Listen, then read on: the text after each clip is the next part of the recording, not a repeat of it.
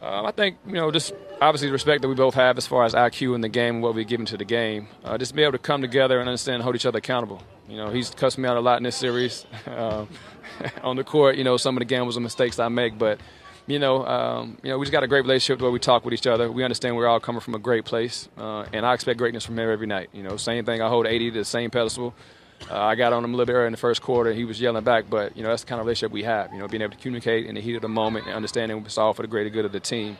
So just being able to, he allowed me to hold him accountable and vice versa. So that's, it starts with him as well. And it's been a great relationship as far as just breaking down the game and dissecting opponents. He told me before the game tonight, he's like, we probably the only two that's, have been in this moment, closeout situation where we have to get over the hump. And tonight I wanted to come out and, not necessarily let him down and also not let my teammates down. Me holding the second unit down and try to conduct the offense when he's off the floor and be able to hold that, that lead or increase the lead is something I take pride in, and I couldn't do it without my teammates. AC played well. Pope played extremely well for us. DG. Everybody stepped up tonight, and it was a great win for us as a team overall. And I'm just proud of the guys and how we performed tonight.